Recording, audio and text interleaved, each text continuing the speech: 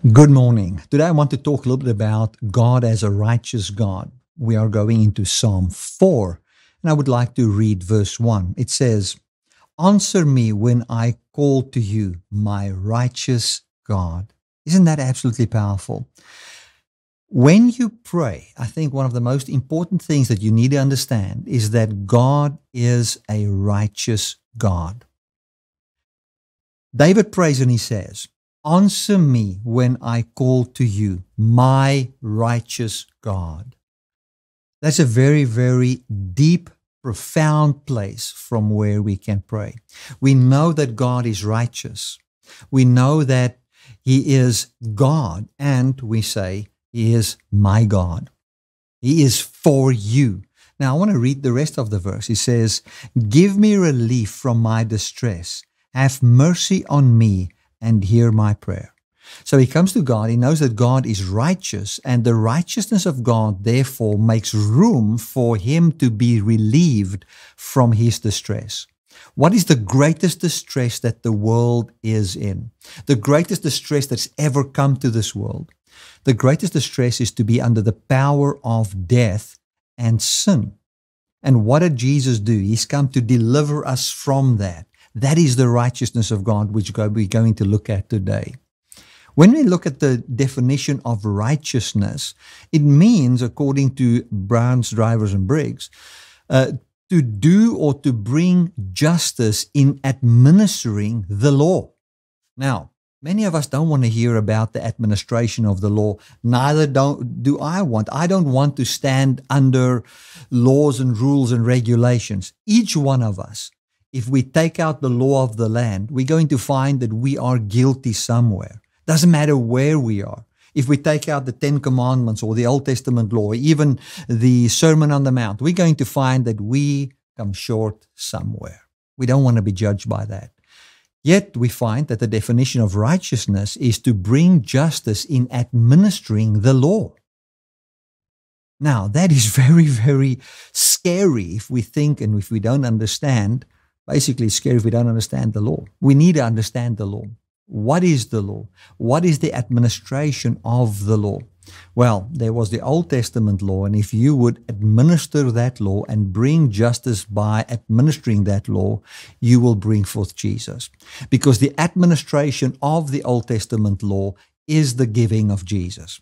The Old Testament law talked about the lamb that was slain. The Old Testament law talked about the inability of man, and then the lamb that God provides, and so forth. So in the administration of the Old Testament law in its fullness is the manifestation of Jesus Christ. So if we pray and we say, "God, you are my righteous God," what are we saying? We're talking about a God that will justify us and vindicate the cause that he has with man, and he will save us. That is also one of the definitions, the Greek definitions of righteous: to justify, to vindicate, to save, to bring freedom, to have the original cause and plan start to manifest in the lives of those who want to receive it.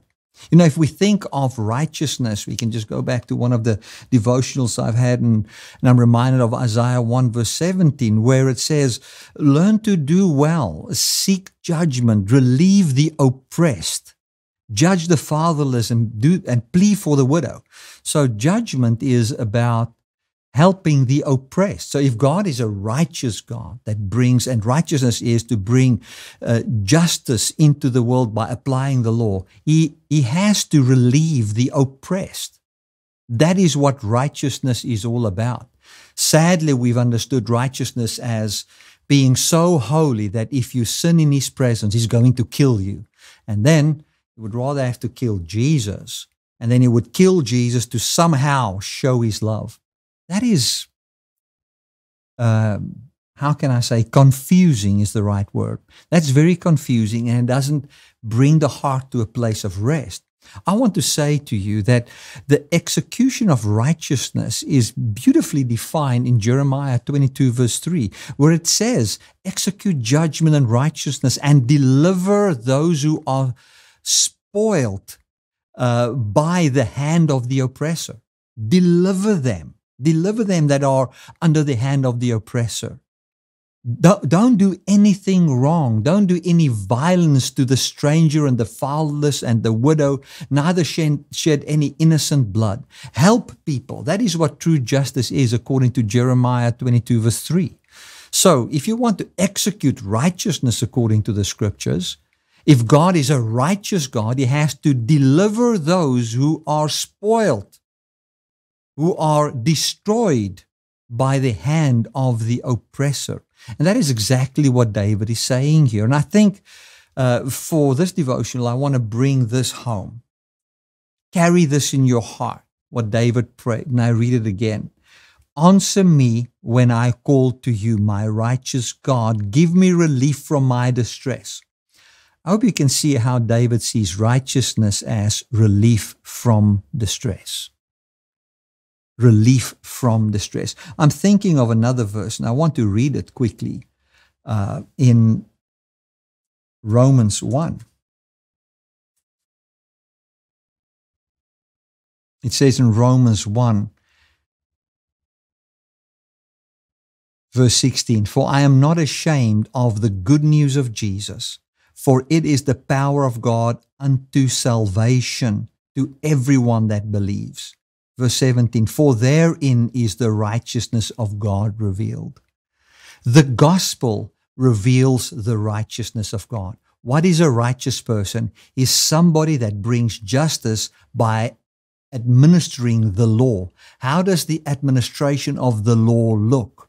God brings forth a man that can deliver people that are dying from death and give them true life. Isn't that absolutely powerful? God is righteous. So when you pray, start out this way. Answer me when I call to you, my righteous God. Or you can just start out by saying, our Father, or you can say, my righteous God.